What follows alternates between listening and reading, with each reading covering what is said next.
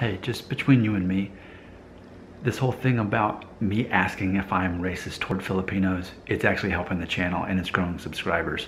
So I'm kind of going along with it. This is the only time you'll ever hear me talk about it, but there you go. Okay, hey, I got a comment on a video called, "You voted I'm not racist toward Filipinos, yet we're all racist to some degree." Okay, someone named Miss G left this simple comment, "You should travel." End quote. I left a simple reply. I'm married and I have 2 kids. But I want to talk more about this. It is true. I'm a stereotypical American. I don't know as much about the rest of the world, especially Europe. But I do want to be clear about this. I have absolutely traveled the world, arguably more than most people in the world, and arguably more than a lot of Americans as far as outside of the borders of the United States. And I want to just kind of go through those real quickly to show you. I have definitely traveled. Back when I was in high school, I was 17 years old. The summer before my senior year, I traveled to Ecuador. And I was part of a mission trip with my church. And we put on plays and skits and did songs and stuff in the city there. And we helped do games and stuff there for that. So back in high school in the summer of '98, I traveled to Ecuador for, I think it was 10 days, okay? The next time I traveled out of the country, it was February of 2001. I traveled with my dad to Trinidad and Tobago, and we were there for about 10 days. He's in charge of the quality control department for a major playground equipment company, and so they do these kind of charity events across the world where they send their guys to set up and build a playground equipment in places, in neighborhoods that maybe would have never been able to normally afford it. And so I was there to help set that playground equipment up, and then also I helped a church there. They had these flannel boards where they have Bible characters and they put them up with cloth, and so we were there to introduce that system to teach Bible teachers there how to use the system. And so you did that. The next time I traveled out of the country, it would have been the summer of 2003 and 2004. I taught at a Christian school in Nonthaburi, Thailand, which is right inside of Bangkok there. And I was first an ESL teacher, and then the next summer I taught a 4th grade class for those summers.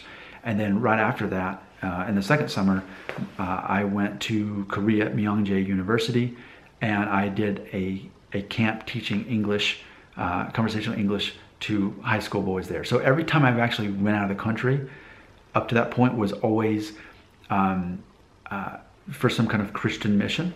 And then the last time I've actually traveled out of the country, it's been a decade now. I went to New Zealand. My wife and I, we spent about a week in New Zealand, and I loved it.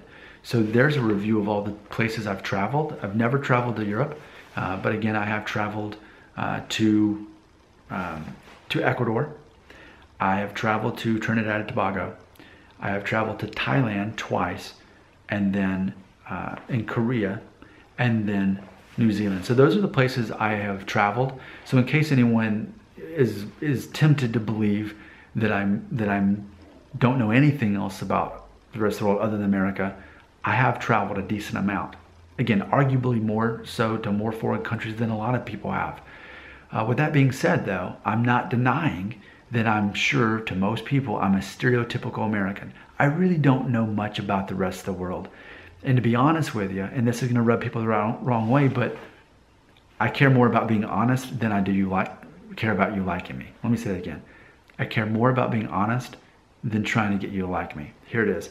When it comes to geography and politics, and really even history for most of the rest of the world, I don't really care. When I first started this channel, people gave me such a hard time about not knowing all the geography and countries on a map of Europe. I'll admit, I still don't know. I only know where a few of the countries are. And I don't care that I don't know, because here's why.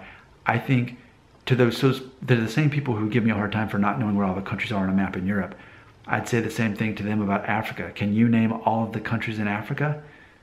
And if not, then I think that's hypocritical, because why is Africa less important than Europe? You know, I'm not partial to one particular continent or anything like that in the world. I think Africa is just as important as Europe or any other continent or group of nations or whatever it is. So, you know, I know the stuff about the places I've been to, and I'm learning more about the history of the world as I've learned that I'm not actually really ethnically Italian, and why that is, and why instead I'm Jewish and Middle Eastern. You know, I'm interested enough to make this channel and learn in the process. But I'll admit, if as far as someone being closed off in an American bubble, I get it. Like, to a certain degree, that's always going to be who I am.